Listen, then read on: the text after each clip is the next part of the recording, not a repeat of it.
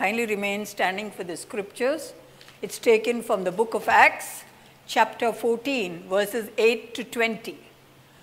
I'm reading from the New King James Version. And in Lystra, a certain man, without strength in his feet, was sitting, a cripple from his mother's womb, who had never walked. This man heard Paul speaking. Paul, observing him intently and seeing that he had faith to be healed, said with a loud voice, "Stand up straight on your feet." And he leaped and walked. Now when the people saw what Paul had done, they raised their voices, saying in the Lycaonian language, "The gods have come down to us in the likeness of men." And Barnabas they called Zeus, and Paul Hermes, because he was the chief speaker. Then the priest of Zeus, whose temple was in front of their city, brought oxen and garlands to the gates, intending to sacrifice with the multitudes. But when the apostle Barnabas and Paul heard this, they tore their clothes and ran in among the multitude, crying out and saying, "Men, why are you doing these things? We also are men with the same nature as you, and preach to you that you should turn from these useless things to the living God, who made the heaven, the earth, the sea, and all things that are in them, who in bygone generation allowed all nations to walk in their own ways. Nevertheless, he did not leave himself without witness, in that he did good, gave us rain from heaven and fruitful seasons, filling our hearts with food and gladness." And with these sayings, they could scarcely restrain the multitudes from sacrificing to them.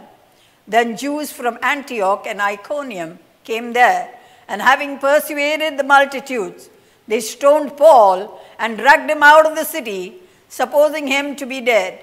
However, when the disciples gathered around him, he rose up and went into the city, and the next day he departed with Barnabas to Derbe. Father, we just want to thank you for this word.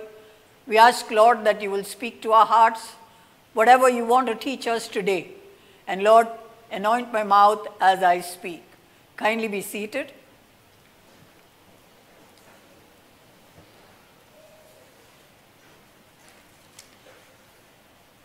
We're going to talk about the people of Lystra being fickle-minded. So I just want to ask you also today, are you fickle-minded like the people of Lystra? We're going to look into why we call them fickle-minded. Paul and Barnabas were in the leadership team in the flourishing church at Antioch.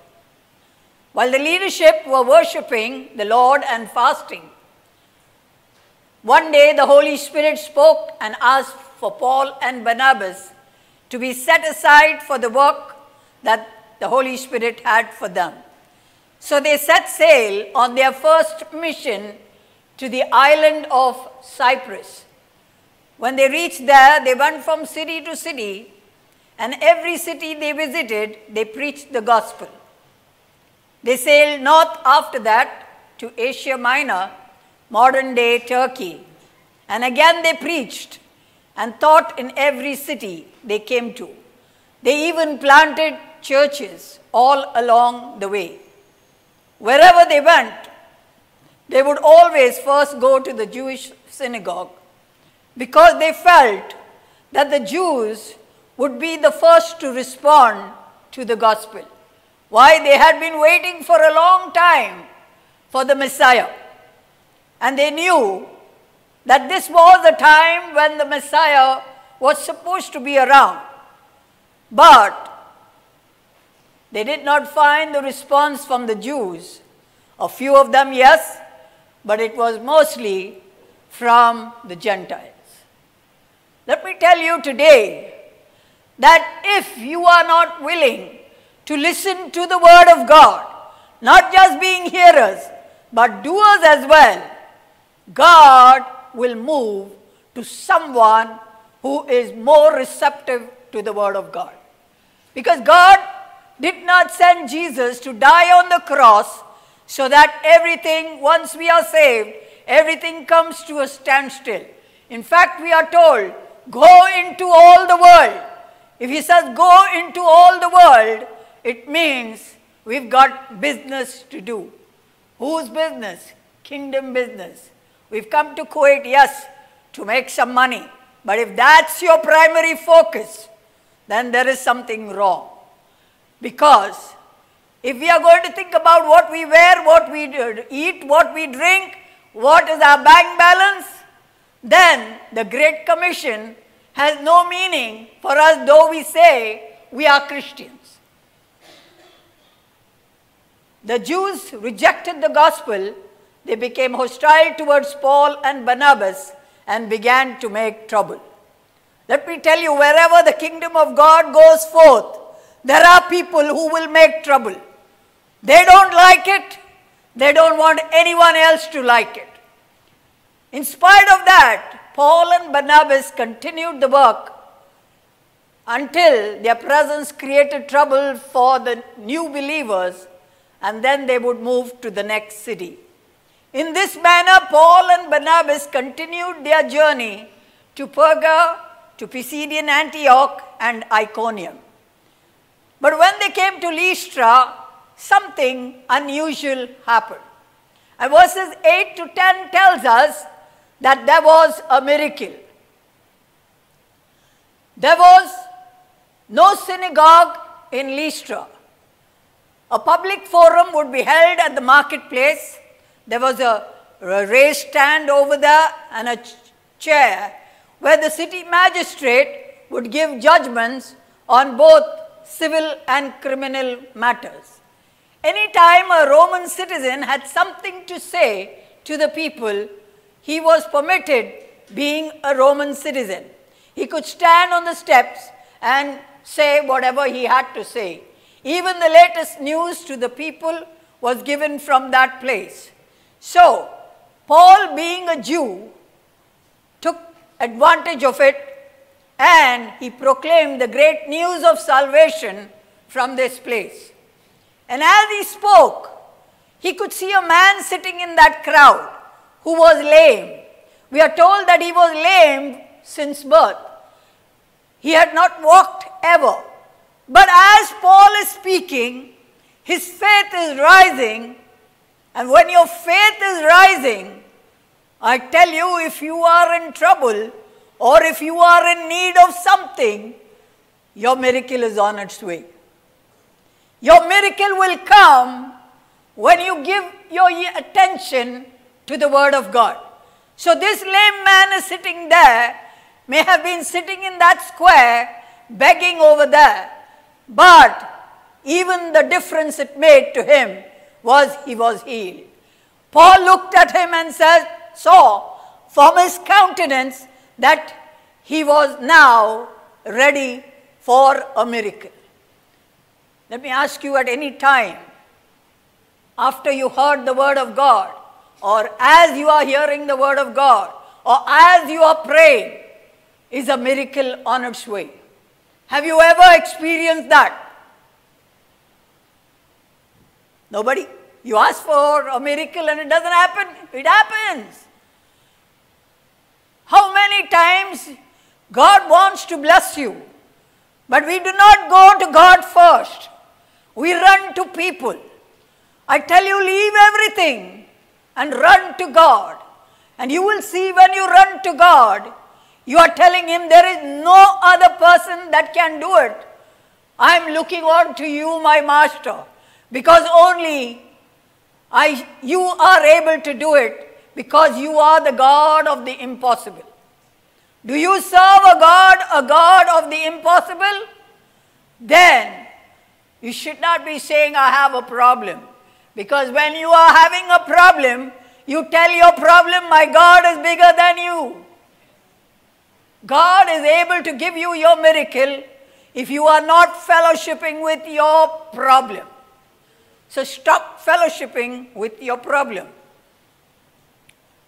Since there was no synagogue in Lystra, Paul used this as a stand where he could talk.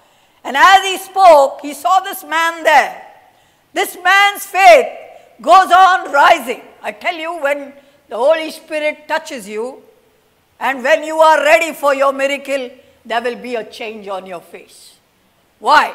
Because what's in your heart can now be seen on your face. You are saying, Lord, I trust you. And you reach that point when you accept that God is able to give you a breakthrough. As Paul saw his hope grow on his countenance and perceiving the time ready for him to be healed, he did just like what Peter did in Acts 3. To the lame man, he tells the guy, rise. Now the guy was lame. He could have thought, how can I rise? But we are told he rises up. And not only does he rise up, he's leaping and jumping. Imagine the first time he is walking. He is excited. And all of the people who had gathered there have seen this miracle. The lame man, he knew something because he saw it. What did Paul see that informed him of the lame man's faith? It was his countenance. Faith in Jesus had transformed his countenance so that the hope shone on his face where it had not been before. If you go to a healing place where they have a healing ministry, you go without hope, you'll come out without hope. You ask somebody who goes for prayer because they are sick. We pray, we do everything. The next minute you ask them, how are you? I still have pain. Oh, how can you say that? We just prayed. Stand in the gap and say, it's gone in Jesus' name. Though I don't feel it now, I believe my God is working in the background. And I will be healed. I will receive my miracle. When you tell Satan, shut up, my God is in control, it will happen, you see your faith rises up. And when your faith rises up, let anything happen, let any of it, you feel any aches, and it will go. Everything has to bow down to the name of Jesus. You believe that? So your sickness, your problem, whatever, has to bow down. It doesn't say may bow down. It will bow down. So you as a Christian should have that much faith. If Jesus could walk on water, Jesus could make another man walk on water, that your miracle is just one word away. Are you saying yes to your miracle, or you are saying not possible? Take the word, negative word should not come out from your mouth. Capture it before it comes out. By mistake it came out, say sorry to the Lord and go back saying the right things. If you don't know what to say, open your Bible where it calls, all the healing scriptures are there in case you're sick, and keep saying that over and over till the healing manifests. You got to do that. Nobody else can do it for you. I can pray for you. Yes, I can pray with you. But if you don't want to pray to your God, then me praying for you is maku faida. Okay? So if you want to see your miracle, start saying all the positive things that you know are found in the Holy Bible. So we see in Acts 11, when Barnabas visited Antioch to check on the revival there, he saw the grace of God at work among the people. The presence and the power of the Spirit to transform lost sinners into saved children of God was so real, it could be seen on the people's faces. He could tell that the believers were ready to come to the faith because of what expression he saw on their face. So as Christians, we are children of Almighty God if we have accepted Jesus as our Lord and Savior, which also means you are a citizen of heaven. So, make sure you say the right words.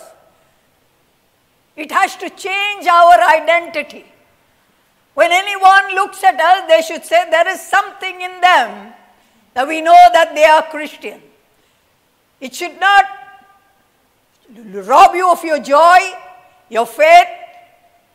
It should show everyone that you have joy, you have hope, you know where you are going, you know where you are headed. Do you know where you are headed? If you know where you are headed, let's have the bright smile on the face so that when others see it, they say, yes, something is here. We know that if God is for us, nobody can be against us. Have you been to a movie at any time? If you are waiting outside to get in, when you see the people come out, the expression on their face, you can tell from that expression on their countenance that whether the movie was good, you're going in to get your run for the money, or you're just going to be bored and come out. Hello, how many of you have been to a movie? Okay. So you've been to a movie and you see the expression of those coming out, you know it wasn't good. Okay? So, what does your countenance say about your faith? Remember, God loves you. Whatever you did in the past, He will forgive you if you will ask for forgiveness and continue. He doesn't want you to carry yesterday's burden today, because His mercies are new every morning. Do you know that? So, when you go to bed, make up with God. Get up in the morning. His mercies are new. It's a fresh leaf. You don't have to carry yesterday's burden. You just got to say, Lord, it's a brand new day. You woke me up. Thank you. So many people died today, Lord. I'm healthy today. Thank you. I have a job. Thank you. I have food on the table. Thank you. So how many thank yous you can say, you know? If God is for you, nobody can be against you. Amen. Amen. Verses 11 to 12 tells us they start naming Paul and Barnabas after their Greek gods. Barnabas was of a slightly larger stature, so they called him Zeus, head of the gods, and Paul Hermes because he was the chief speaker. Zeus and Hermes also were known as Jupiter and Mercury, the two popular gods of the Romans. According to the legend, these gods had once visited their city, and no one offered them any hospitality except an old couple. So Zeus and Hermes killed the rest of the people and rewarded this old couple. So when the citizens of Lystra saw the miracle that was performed by Paul and Barnabas, they thought that the gods were revisiting them and remembered that because they were not hospitable to them when on their first visit and they destroyed everyone, they quickly want to make sure that they honor Paul and Barnabas.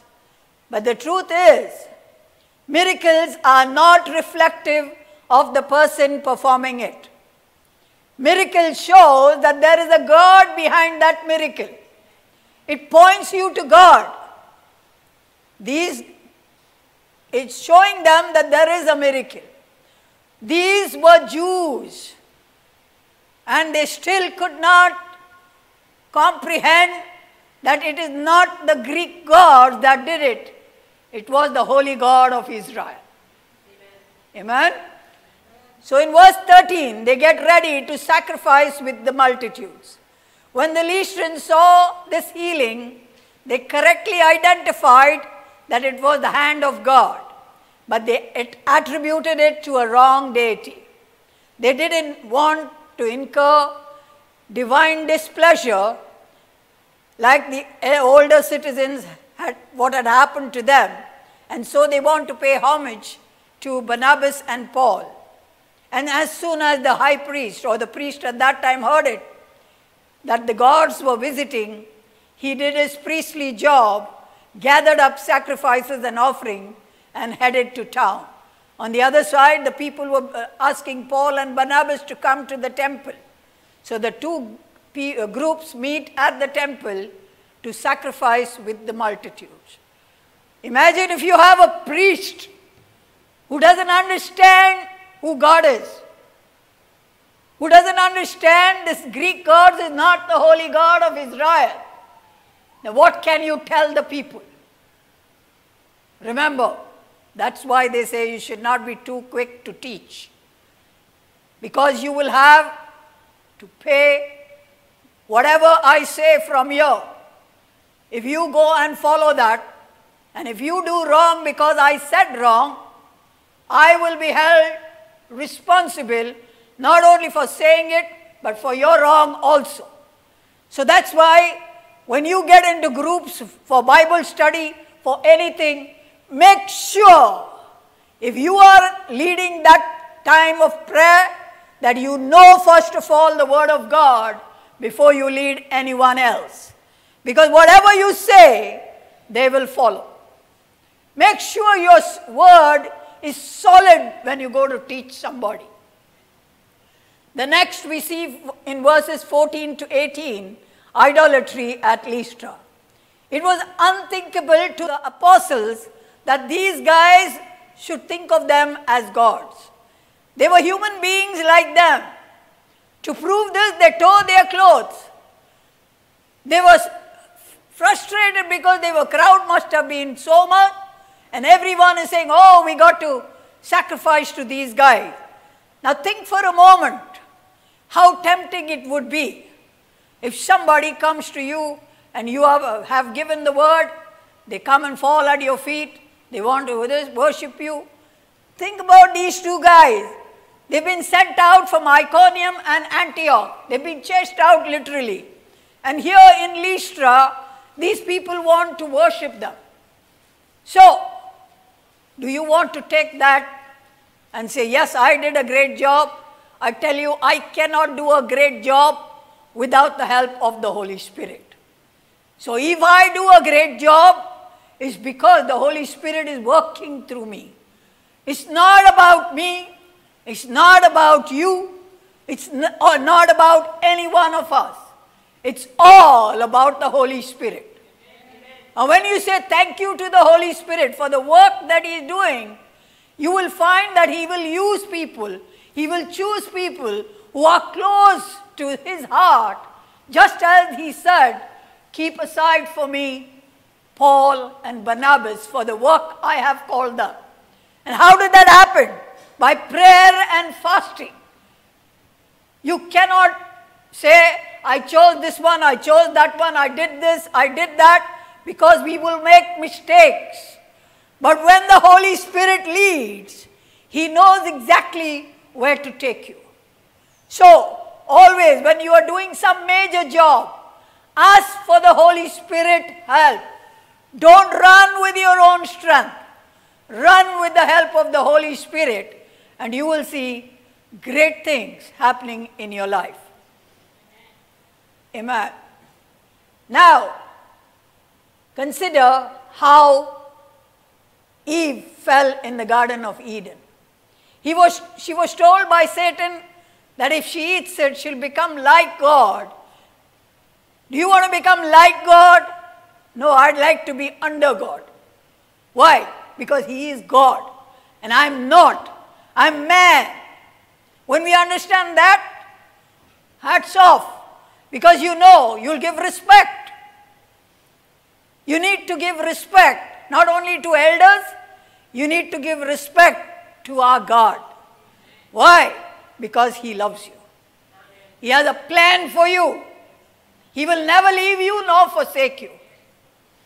So responding to the people of Lystra, Paul and Barnabas reminded them that God never leaves Himself without testimony.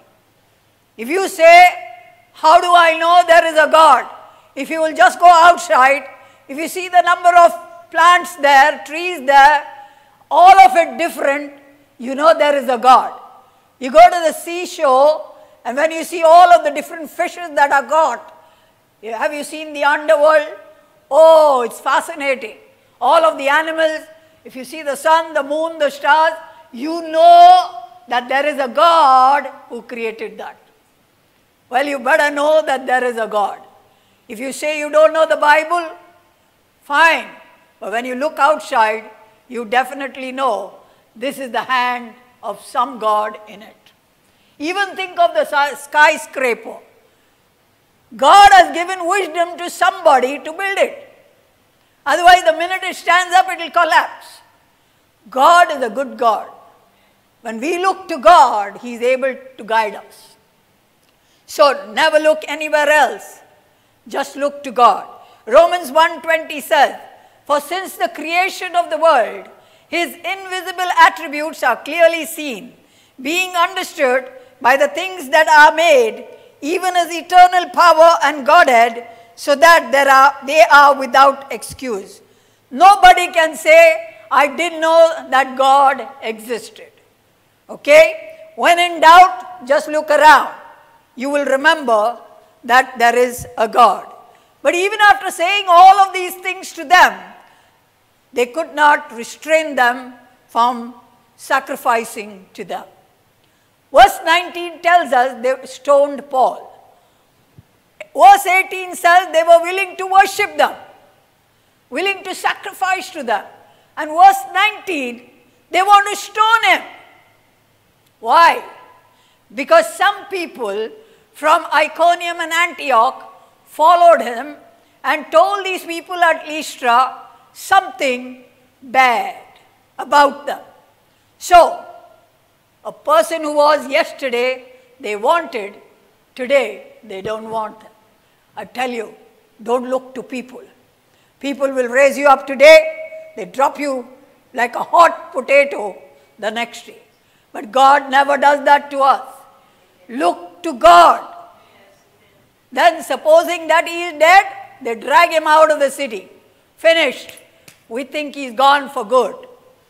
Verse 20, he escapes to Derbe. Now not all the Lystrans were there stoning him. Some of them were led to the faith. And so when his body is there lying outside the city, they go and stand near the body.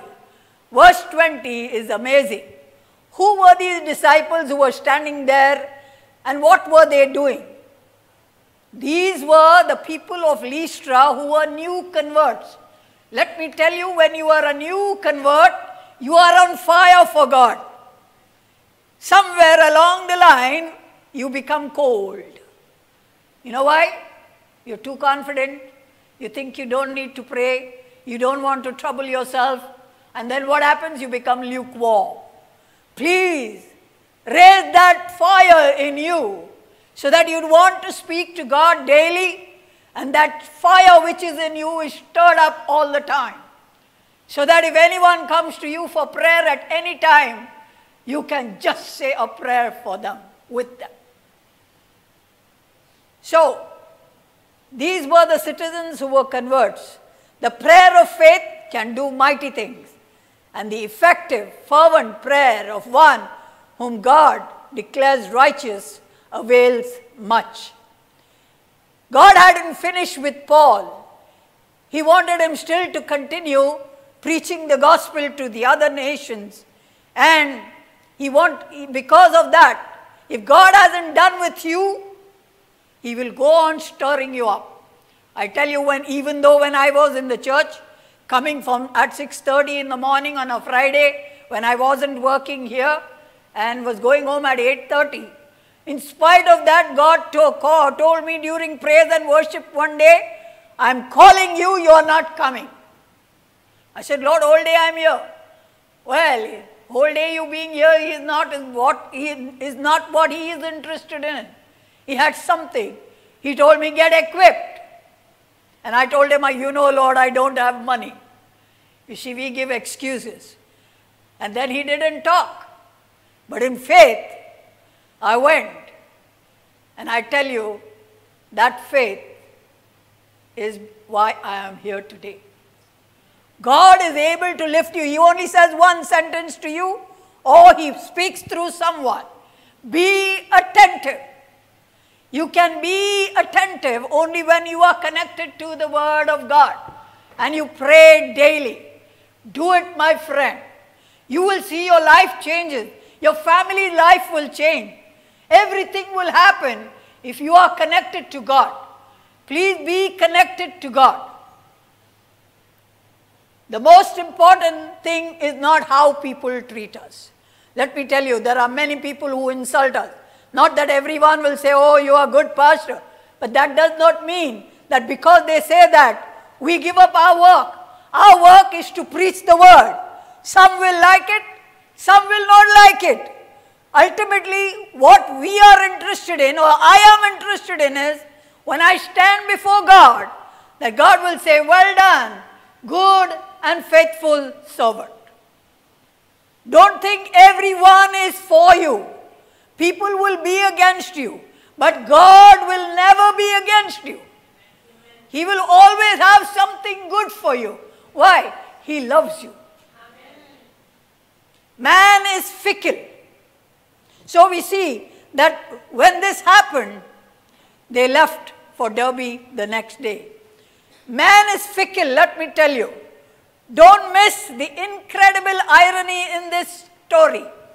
Verse 18, the apostles are barely able to restrain the crowd from worshipping them. In the next verse, they stone them. Talk about fickle, the Lystrians were that. They see a miracle and they are willing to worship them 1 minute, and hearing manipulative, tricky words from someone, the next day they are willing to stone them. They thought they should get rid of him, and that's why they did it. Most of the people in the world are like the Lystrans. Sin has twisted our thinking. We cannot think straight about spiritual things. Morally, man is messed up. You know, he does brilliant things with regards to science, technology, physics, chemistry, going to the moon, talking about predicting the weather. But when it comes to the realm of the spirit, man is like a babe in the woods. Knowledge does not equal wisdom. Man possesses knowledge to create a nuclear bomb, but not the wisdom not to create it. Fallen mind. Man is contradictory. 1 minute is hallelujah, praise the Lord.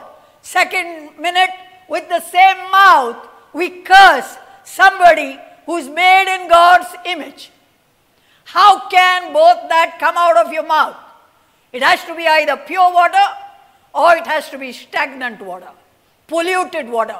So what is your mouth bringing out? You know the reason why that happened was because somebody was gossiping at the back. So that's why these people were against Paul. Can you tell me between verse 18 and verse 19, what crime did Paul and Barnabas do? Nothing, they are going about doing their business. But the people are upset because they heard from the people who had come from Iconium and Antioch. When people approve of you, you feel good. I tell you, just leave that. Don't go by what people say, go by what God says. John 2:24 and 25 says, but Jesus did not commit himself to them because he knew all men and had no need that anyone should testify of man, for he knew what was in man. See, God created us. He knows what's inside of our heart. Sometimes we are praising when we are in the church. When we go outside, you cannot grumble at all times. If you know God is for you, whatever you are going through, just leave that person, just leave that thing in God's hand.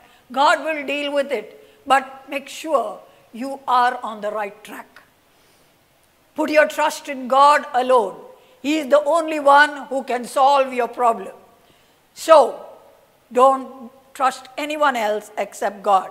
James 4:4 says, do you not know that friendship with the world is enmity with God? Whoever therefore wants to be a friend of the world must makes himself an enemy of God. And 1 John 2:15 says, do not love the world or the things in the world.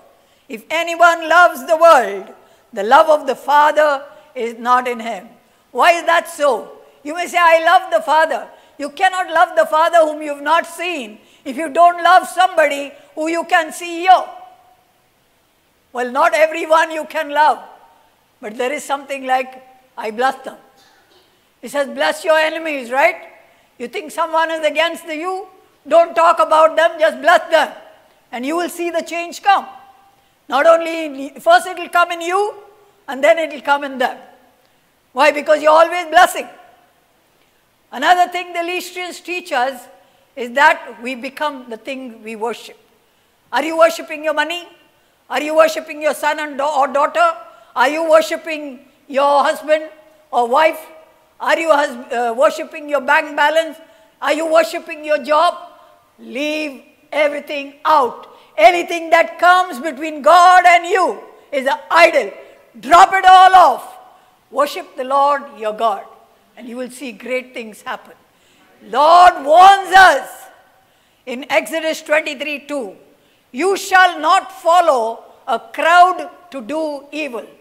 Because the whole crowd is going, you don't have to feel that you are part of the crowd. Remember, if the crowd goes down, you will go down with them. But you do what pleases God. Romans 12:2, do not be conformed to this world, but be transformed by the renewing of your mind, that you may prove what is that good and acceptable and perfect will of God. Where is the renewing coming? In your mind. So capture that thought with the word of God. Turn to the living God. One day, when they were going to crucify. He was coming. They were saying, Hosanna to the King. Hosanna to the Son of David. Next day, they stood together and said, crucify him. Crucify him.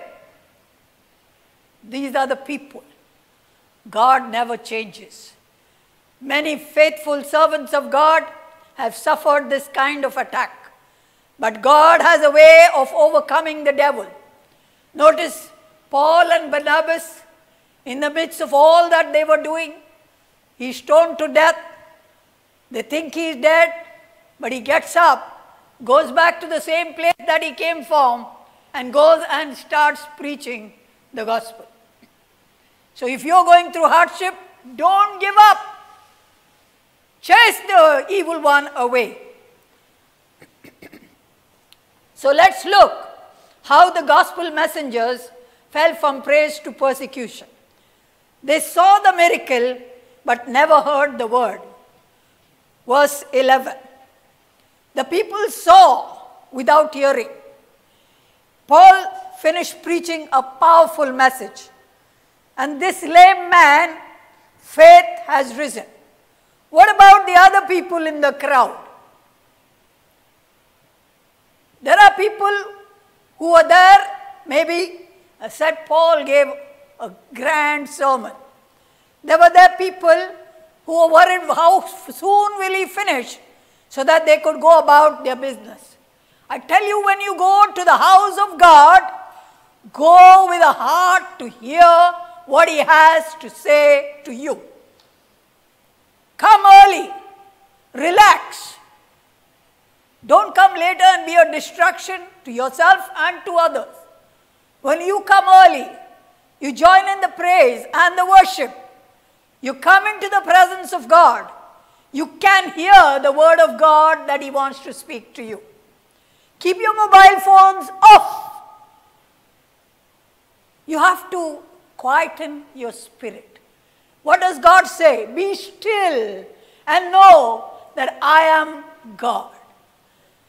If you are, when I can go, what can I do? You cannot hear from God.